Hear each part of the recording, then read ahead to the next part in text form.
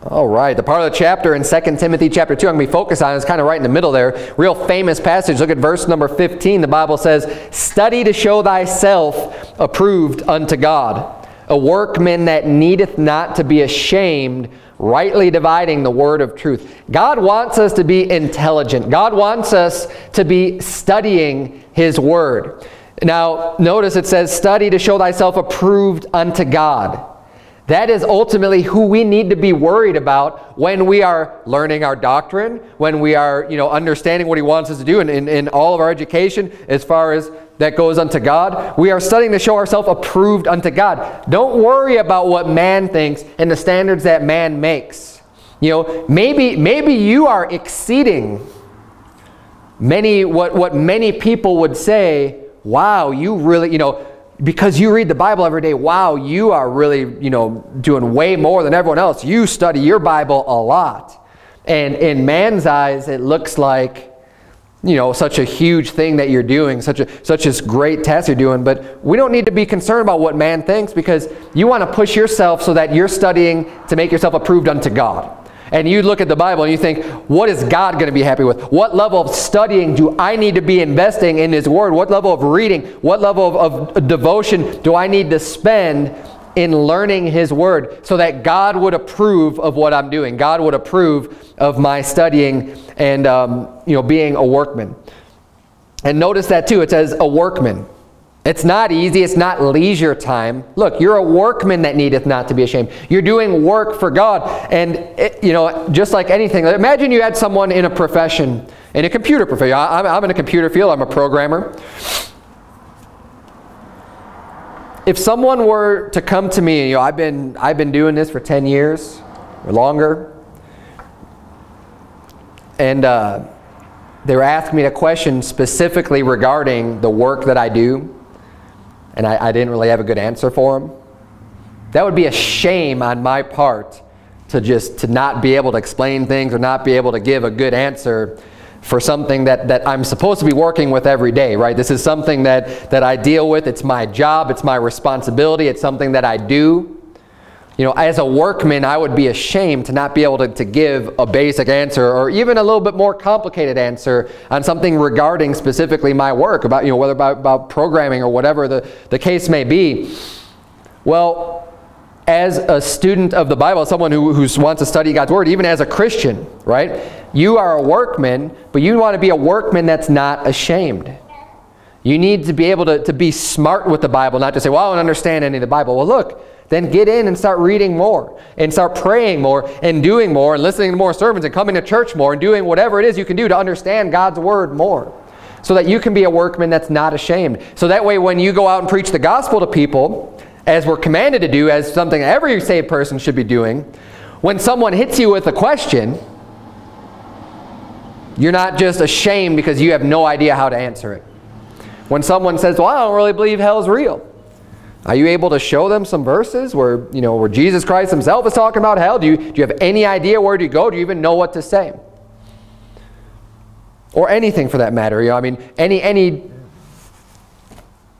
common thing that you're going to hear from an unsaved person, any type of a claim that they might make, are you just a workman that's ashamed? Do you have no idea what to answer that? We ought to be ready to give everyone an answer for the hope that we have. But here the Bible is saying, we need to study to show ourselves approved unto God, a workman that needeth not to be ashamed, rightly dividing the word of truth. And that's the title of my sermon this morning, is rightly dividing the word of truth. There's a lot of teachers out there that, and actually it's these pastors and these people who believe in this dispensational theology that love to cling to this rightly dividing the word of truth. And we're going to go over what rightly dividing the word of truth even is. Because what a lot of people will do is they're rightly dividing is they're taking a sword and just going and chopping it all up and then trying to put pieces together. That's not rightly dividing the word of truth. It's actually really simple. But we'll get into that near the end of the sermon. I'm going to deal with a lot of problems that people who love to cling to this phrase, well, you need to rightly divide the word of truth. People will say, like, when I say people have always been saved by grace through faith, They say, oh, well, you're not rightly dividing the word of truth. You see, just because you think that we have grace now, that's always been that way. You know, it has, because that's what the Bible says. We need to be able to rightly divide the word of truth. But look at what he's warning against here in verse 16. He's contrasting rightly dividing the word of truth with, but shun profane and vain babblings, for they will increase unto more ungodliness. He's saying, shun it. Don't have anything to do with it, with the vain babblings, people just saying stupid things, saying things that don't have meaning, and the profane babblings, people who are profaning the word of God. He says, and their word, verse 17, and their word will eat as doth a canker, of whom is Hymenaeus and Philetus. So he's naming a couple of preachers here, Hymenaeus and Philetus, and you say, well, wait, what do you mean they're preachers? It just says vain babblings. I mean, that could just be some fool just with vain babblings. Here's how we know that they're actually preachers that he's preaching against. Look at verse number 18, the next verse. He tells us what they were doing. Who concerning the truth have erred, saying that the resurrection is past already. So the vain babblings that they're speaking is talking about their heresy, their false doctrine, that the resurrection has already happened.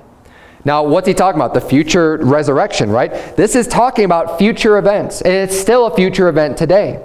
This is, what he's writing to 2 Timothy. It's after the resurrection of Jesus Christ, but before the resurrection of the dead. So, obviously, when there's Christ, the first fruits, talking about the three resurrections. There's Christ, the first fruits. Then those of us who are alive and remain at the coming of the Lord Jesus. And then cometh the end. Right, at the final judgment when there's that final resurrection. So what these people, what Hymenaeus and Philetus were saying, oh yeah, basically like the second coming of Christ has already happened. And there's people out there that believe that even to this day. There's people that believe that that has already happened. But what he says, saying that the resurrection is past already, and overthrow the faith of some. See, they're messing around with people's faith, and with all this false doctrine and this heresy, saying that, oh yeah, the resurrection is past already. Now I think it's very interesting that the people that he's referring to and the people that he's calling out is regarding a more of an end times type of event. The resurrection being past. And lately, there are people they'll try to use this phrase, rightly dividing the word of truth, while at the same time spewing their profane and vain babblings regarding the pre-trib rapture. And we're going to get into that. Turn, if you would, to Matthew chapter 24. Matthew chapter 24. I've heard this argument recently, but I've heard it in the past before. It's not anything new as far as... See, what's happening now is they're starting to get a lot more people upset because of the documentary came out after the tribulation, has reached so many people and has gotten into so many churches, and people are waking up to the truth that Christians are going to go through tribulation, that it's going to happen. And that this concept of this secret rapture and Jesus Christ coming back and all of a sudden the believers are just going to be gone before anything bad starts to happen is a lie. And it's false. And this lie will overthrow the faith of some when the bad times start to happen. Oh, I thought Jesus was going to come and rapture us up. I guess he's not coming then. I guess that was just a lie. Yeah, it was a lie. And it's going to overthrow the faith of some. Because they were deceived by this false heretical doctrine. But we're going to look at Matthew 24. Look at verse number 1. And I'm not going to get too far into this because I'm going to be preaching on this on the Wednesday night for our prophecy week. But let's see what verse number 1 says. Matthew 24. It says, and Jesus went out and departed from the temple, and his disciples came to him for to show him the buildings of the temple. And Jesus said unto them, see ye not all these things? Verily I say unto you, there shall not be left here one stone upon another that shall not be thrown down. And as he sat upon the Mount of Olives, the disciples came unto him privately, saying, tell us, when shall these things be? And what shall be the sign of thy coming and of the end of the world? And Jesus answered and said unto them, take heed that no man deceive you. And then he goes on and he continues the chapter and he goes into all the details about the second coming of Jesus Christ, because that's what they asked him about. What's the sign of thy coming? Well, let me tell you. Here it is. And he goes through the whole list. And I'm not going to go through and teach that doctrine tonight. But what I am going to do is teach the doctrine of rightly dividing the word of truth. Because you're going to hear arguments from people where they're going to tell you, you need to rightly divide the word of truth, and it means this.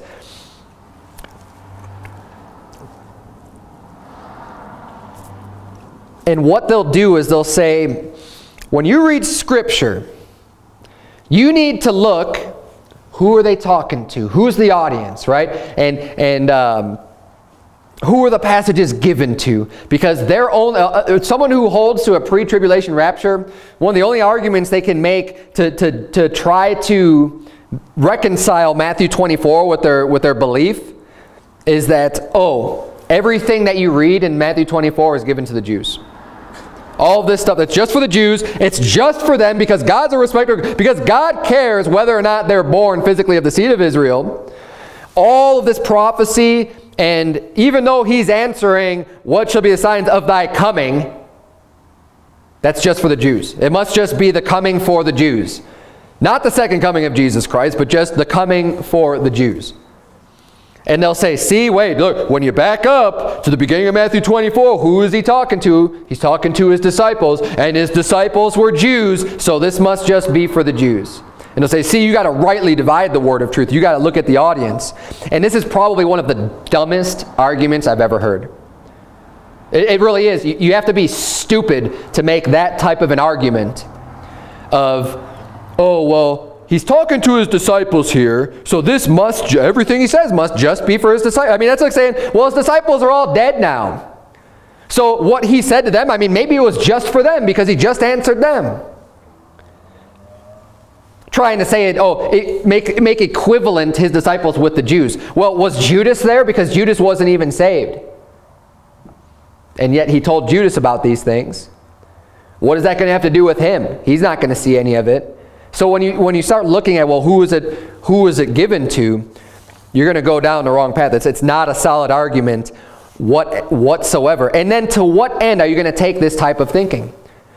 The reason why they do that here is because they need to find some way to reconcile this passage. They have no way of doing it. But if you take that argument to its logical end, where is it going to lead you to? Think about Timothy, right? We just read from 2 Timothy chapter 2, rightly dividing the word of truth. Well, that was an epistle written to Timothy. That wasn't written unto the church. That was written to one man. So I guess that whole 1 and 2 Timothy, we shouldn't even mess with it, right? Don't bother with it because that was given to Timothy. That was just for Timothy. And who was Timothy? Oh, well, let's look. I mean, the Bible says in Acts 16, then came he to Derbe and Lystra, and behold, a certain disciple was there named Timotheus, which is Timothy, the son of a certain woman, which was a Jewess and believed, but his father was a Greek. Uh-oh, how are we supposed to divide the word of truth now with 1 and 2 Timothy?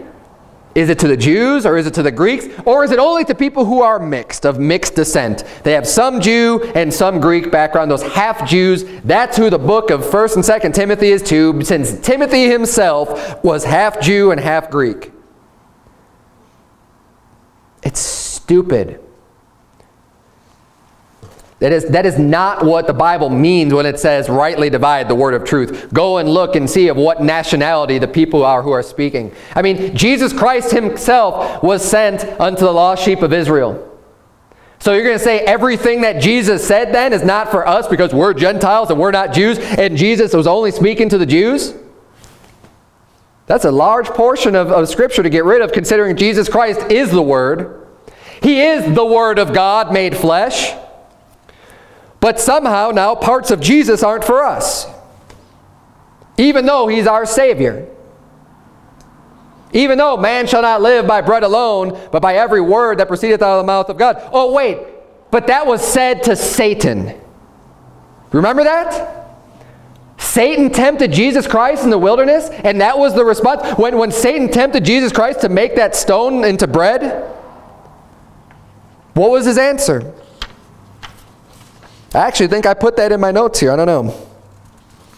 His answer was, maybe it's not. His answer was, man shall not live by bread alone, but by every word that proceedeth out of the mouth of God. Well, who was his audience? Satan. So I guess that verse is only for Satan, and there's nothing that we could learn about that? That's not a solid doctrine for us. That's just for the unbelievers. That's just for the children of Satan. That's just stupid. I mean, think about that. What about the gospel then according to Luke and the book of Acts? Both of those start off, they were addressed unto Theophilus. So I guess those are just for Theophilus? Or do we even care about that? Is that something we even need to consider?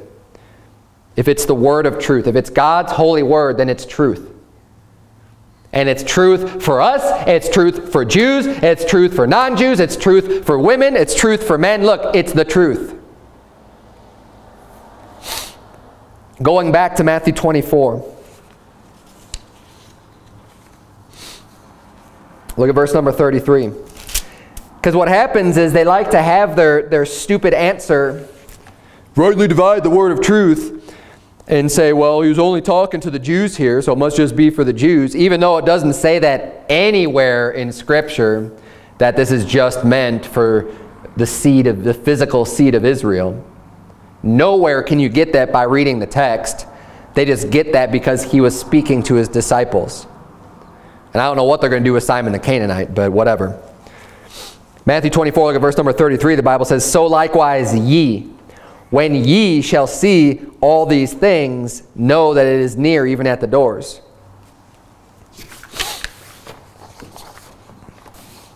So when ye see all these things, he just means the Jews. They just insert Jews there at that point. But what's really interesting is when you compare all of the accounts of the same sermon in the other Gospels. For example, in Mark 13, which is the parallel passage for Matthew 24. Because supposedly everything that he's telling them here in Matthew 24 is only for the Jews, right? Those are the signs for the Jews for the coming of the Son of Man, not for us. Well, in Mark 13, starting in verse 35, the Bible reads, watch ye therefore, for ye know not when the master of the house cometh, at even, or at midnight, or at the cock crowing, or in the morning, lest coming suddenly he find you sleeping. And look at verse 37. And what I say unto you, I say unto all. Watch. This stupid doctrine of saying, well, he's only talking to his disciples, so he was only meant it for the Jews. He said specifically, what I say unto you, I say unto all. It's like God knew in advance that this stupid argument was going to arise, and he already had an answer for it in Scripture. What I say unto you, I say unto all. Oh, that just means all Jews. Get out of here. If that's what you think, you need to learn how to rightly divide the word of truth. But these people that try to disprove the post-trib rapture, they want to have it both ways. Because there's a lot of sections of Matthew 24 that they're going to want to pull out and use, saying, oh yeah, this is talking about the coming of Jesus Christ. Oh yeah, this is the part that talks about, because even in Matthew 24, look at verse number, like verse 36, but of that day and hour knoweth no man, no, not the angels of heaven, but my Father only. See, they'll take that verse out and see, oh yeah, that's talking about the rapture.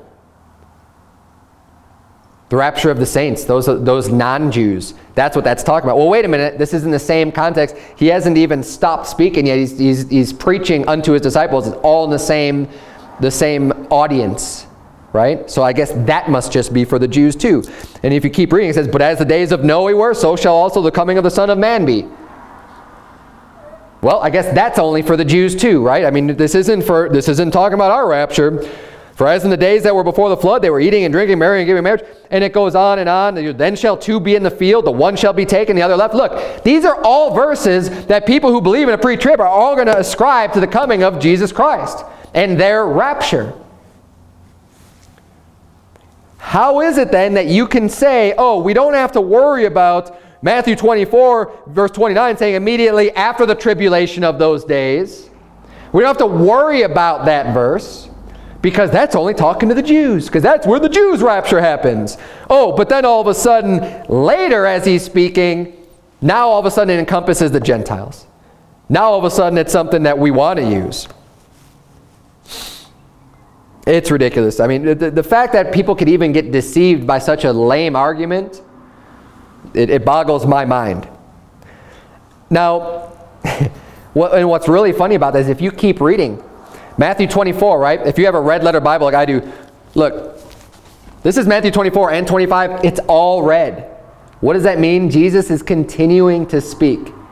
Okay, he continues to go on and on and on. So even though our chapter ends at chapter 24, it doesn't mean that Jesus Christ stopped speaking at the end of chapter 24. Because he didn't. He kept going on. This is the same audience, the same everything continues on into Matthew chapter 25, to where basically all of Matthew 25 is a continuation from Matthew 24, and it's all Jesus Christ speaking to them nonstop, same audience. So if you are going to apply Matthew 24 verse 29 to say that's just for the Jews because of what? Because of who he's speaking to? Because he's speaking to his disciples? Then you have to say all of Matthew 24 is just for the Jews, and all of Matthew 25 is just for the Jews. You cannot mix and match what you want to have apply to the Jews and who you don't based on who the audience is as your argument. So that means in Matthew 24 it talks about, or in Matthew 25 it talks about the 10 virgins, that parable, which preachers love to preach on that, and many parables about the kingdom of heaven. I guess none of it has to do with us according to their way of thinking. Or, I have that here. I wrote it down here in Matthew 4. Jesus was speaking unto Satan when he was being tempted in the wilderness. Or even in Matthew 10, he has direct orders to his disciples. Matthew 10 verse 5 says, "These 12 Jesus sent forth and commanded them." So the 12 apostles, the 12 disciples he sent out, specifically, he was speaking unto them, saying, "Go not into the way of the Gentiles, and into any city of the Samaritans enter ye not." So I guess when he sends them out soul winning, that's only for his disciples. That's not for anybody else. I mean, you could say even when he said, "Go ye unto all the world, preach the gospel to every creature."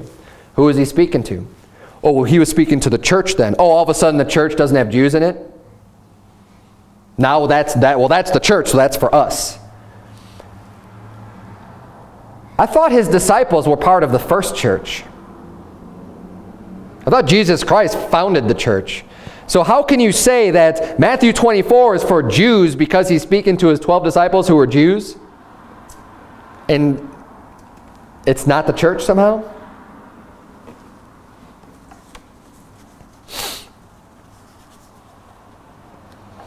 Turn, if you would, to Matthew 10. Because these people that make that argument, the argument that I'm refuting tonight, will never say in Matthew 10, verse 27, that is just for the Jews. Even though, when you look at the audience, look at who he's talking to. He's talking to his 12 disciples. It's the same exact thing, the same exact audience. Matthew 10:27 says, "What I tell you in darkness, that speak ye in light, and what ye hear in the ear, that preach ye upon the housetops. And fear not them which kill the body, but are not able to kill the soul, but rather fear him which is able to destroy both soul and body in hell." Yeah, I guess that's just for the Jews, right? Not for us. Look at the audience, rightly divide the word of truth. Or how about this one, 10:37, Matthew 10:37. "He that loveth father or mother more than me is not worthy of me. And he that loveth son or daughter more than me is not worthy of me. And he that taketh not his cross and followeth after me is not worthy of me."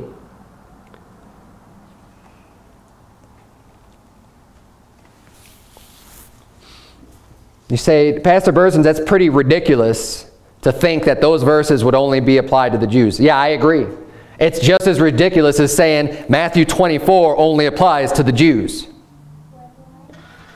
It doesn't make any sense. And don't tell me that nobody makes that argument, because I've seen it and I've heard it, and it's actually, there's a big name preacher out there named Sam Gipp. He's like a Hymenaeus or Philetus that want to overthrow the faith of some. He has his vain babblings. He's the one that I heard make this argument. This is the same guy. I could not believe. He put this up on his own YouTube channel. And I listened to it. I watched it. I heard him say out of his own mouth. Now, I think he was speaking to a group of pastors is what came across as. Because what he said from behind the pulpit, what he was speaking, he said, forgive me, I don't have the exact quote. You can look it up for yourself. but he said the people in the congregation are stupid. They're stupid. Now what if you were saying, now of course it's safe for him to say that when he's talking to a bunch of pastors, right? Now if I were sitting there, I'd be like, this guy's a fool, trying to say that the congregation is stupid, that the people sitting in the pews are stupid. I sat in the congregation for a long time. I didn't think I was stupid. I have the people that sit in my congregation. I don't think you're stupid. I think you're very intelligent. But Sam Gimp thinks you're stupid. And especially anybody who believes in the post-trib rapture, you're stupid too. And you can look up his exact quote. I don't have it, but that's the intent of what he was saying. And what boggles my mind is to think that he even he has the boldness to put that video up on his own YouTube channel, where like people who listen to him are going to be hearing him say, yeah, the people in the congregation are stupid. Well, apparently if they're listening to him, they probably are stupid. Because if you're willing to accept the argument that he's trying to make about the pre-trib rapture and Matthew 24 only being to the Jews because I rightly divide the word of truth, and that he's just talking to the Jews, if you're going to fall for that without just being able to critically think and say, okay, if this is the way that we're supposed to divide the Bible, then let me go back to Matthew 10. Let me look at Matthew 25. I'm going to have to apply that same reasoning across the board to everything. And it's stupid. The Bible says that all Scripture is given by inspiration of God and is profitable for doctrine, for reproof, for correction, for instruction in righteousness. All Scripture. Not the little portion of Scripture that's for you, but see, the dispensationalists, they want to chop it all up and say, well, this section of Scripture is for the pre-flood world, this section of Scripture is for the Mosaic Law area, this section of Scripture is for... And none of it, and these don't apply to us. We're in the church age, so we get this. And some of them will say, yep, we don't even use the whole New Testament. We only look at the epistles of Paul. It's out there, my friends. People will believe that the only portion of Scripture that we should be following are the epistles of Paul. That's it. As if, in the epistle of Paul in 2 Timothy 3:16, doesn't matter. All Scripture is given by inspiration of God and is profitable. All Scripture is profitable. That's why we read the whole Bible. That's why I preach from the whole Bible, because my job is to preach the whole counsel of God. Not part of it, not what Paul said, not just what Paul said, not just what Jesus said, not just what any of these people said, because hey, when it boils down to it, it's all Jesus anyways. It's all the Word of God. And it's all profitable. And don't be fooled by these false teachers, because like Sam Gipp, he's real strong, King James only. And he puts out a lot of material out there that says he's King James only, And that's one of the things where you can get sucked in, because you think, wow, he's like us. He's a Baptist and he's King James only. And he's putting out this material. He must be a really good guy. He must be teaching the truth. Well, watch out for him. I mean, you want to listen to him, go ahead. But I'm just saying, you got to watch out. There's a lot of people out there, these hyper-dispensationalists yeah, they're King James only. They're right about that. A broken clock is wrong twice a day.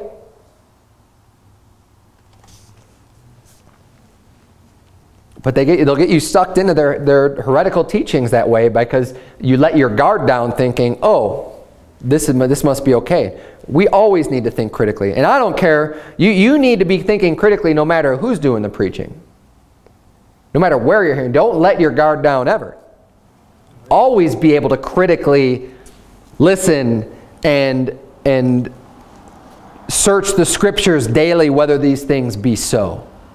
No matter who it is. I don't care if you come, you go back to our sending church, or you go to any of these other churches that are great churches that I love and I think they're preaching the truth, but hey, I'm always going to be listening critically to what's being taught and what's being said, because you have to. So whether it comes from someone you don't know and you say, well, they're teaching the King James Bible, I'm not saying don't listen to them. just make sure you're able to think critically. And when they come up with their reasoning or with an argument, especially when it's just logic or reasoning, as opposed to clear, concise Scripture. Because he has no clear, concise Scripture to say that what Jesus is explaining when they asked him, what's the sign of your coming, that is only talking about an event for the Jews. That is not clear anywhere in Scripture. The only reason they even say things like that is because it contradicts their pet doctrine that they don't want to admit is false. For whatever reason, whether it's pride, they don't want to be able to stand up and say, yes, what I was taught was wrong. Who knows what the reason? I don't know. I can only venture to guess why they might want to cling to something that's false and just have to come up with whatever they can come up with to try to combat the truth. But it's in vain. But just always be able to think critically when you hear things and say, okay, if I'm going to accept what you're saying here, then how do I apply that to everything? Because you have to be able to do that. You can't just pick and choose and cherry pick and say, yep, that's for the Jews and this isn't, even though it's the same criteria. Right? The criteria of who the audience is. I'm not saying that the audience is never important or should never be taken into consideration. But if you're going to make a claim, you're going to make a statement of saying this is only to the Jews because of the audience, you better be prepared to make that application throughout the whole Word of God and make sure that it makes sense. So how do we rightly divide the word of truth? First of all, we don't add things that aren't there. Okay, adding to God's word and removing from God's word is a pretty big deal. Read Revelation 22 at the very end. He'll tell you, God tells you what he thinks about that.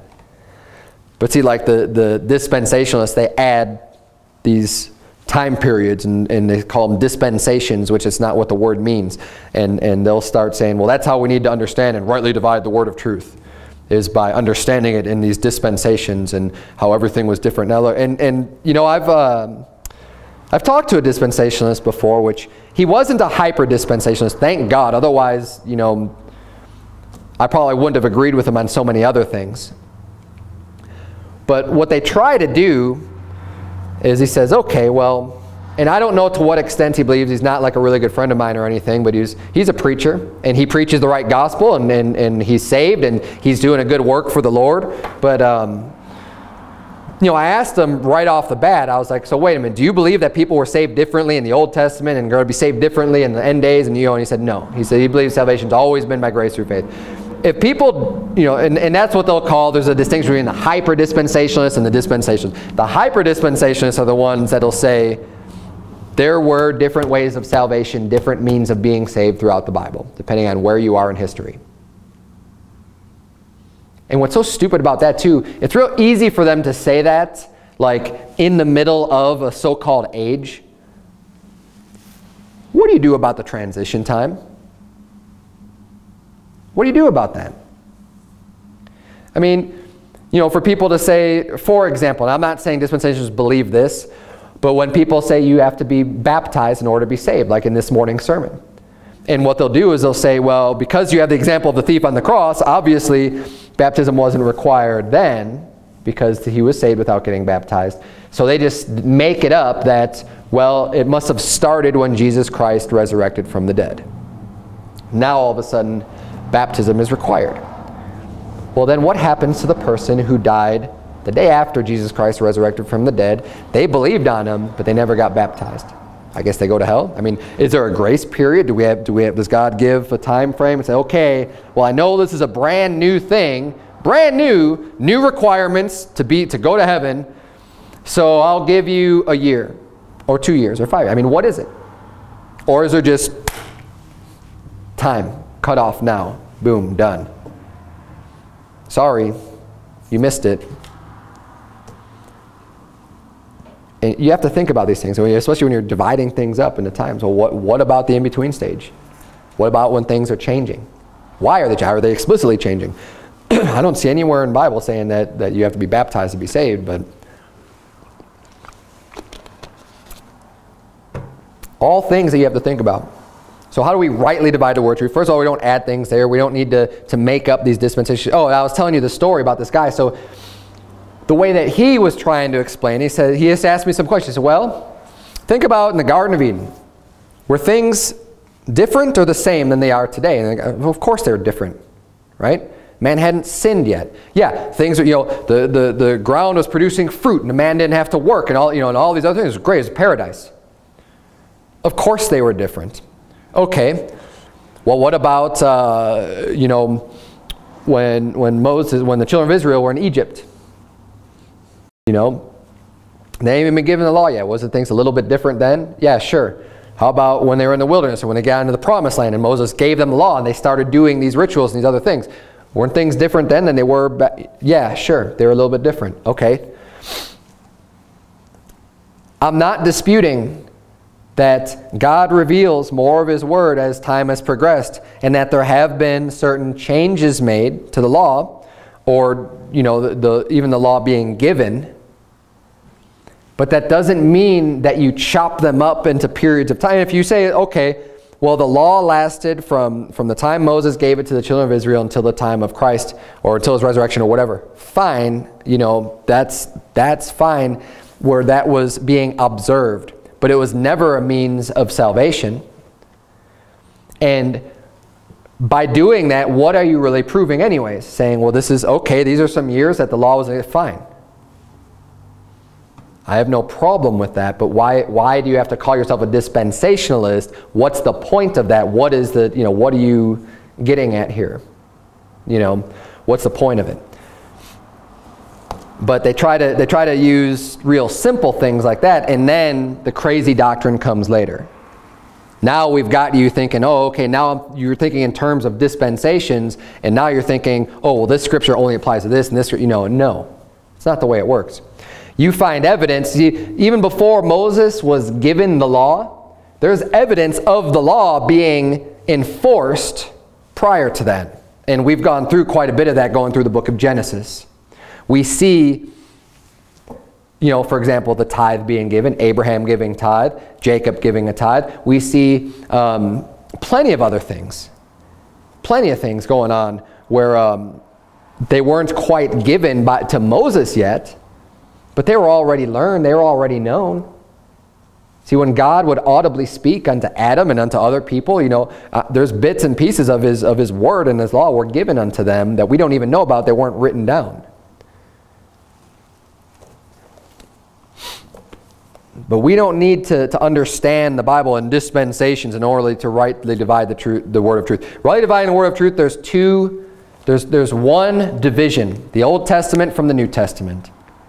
That's rightly dividing the word of truth, because that's what we have. There's everything that happened in the Old Testament and everything that happened in the New Testament. And if you want to make a division, that's the proper way to do it. Because things have changed. There has been a change. But the way that we look at it is when the change comes, well, we need to rely on God to explicitly tell us what those changes are. We can't just assume that God changed something without having His Scripture to back it up.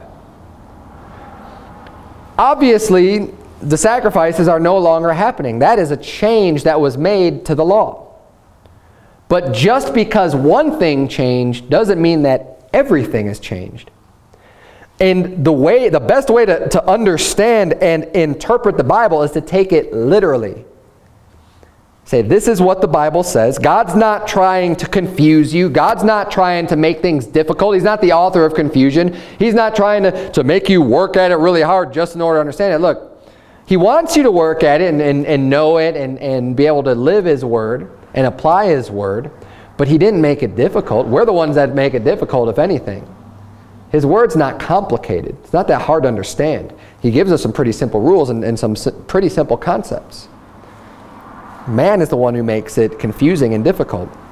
But we need to be able to build our doctrines on clear statements too. We're going to rightly divide the word of truth. Then what we do, we build a foundation of what we believe. And that foundation is what I'm going through, the foundational beliefs of Word of Truth Baptist Church on our Sunday morning series.